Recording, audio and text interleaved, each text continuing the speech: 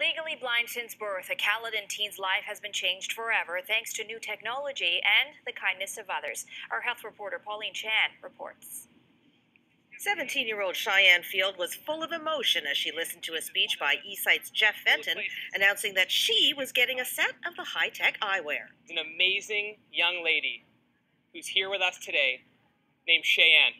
The special glasses were presented outside Casa Loma, one of Cheyenne's favorite places in Toronto. It looks amazing. Cheyenne learned about Casa Loma through an architecture class. Let's start with the windows. They're like big arches. She got a private tour with her whole family. Some kids won't be able to have the chance to experience sexual sight because maybe their families can't afford it. But I'm so lucky. The grade 12 student has optic nerve hypoplasia and has been legally blind since birth. She can see at short distances, but not longer distances. Cheyenne actually tested the eSIGHT glasses 2 years ago and loved them so much, she started a GoFundMe campaign to try and purchase a set for herself. But the fundraising fell short until Peterborough Homes stepped in to pay for the glasses.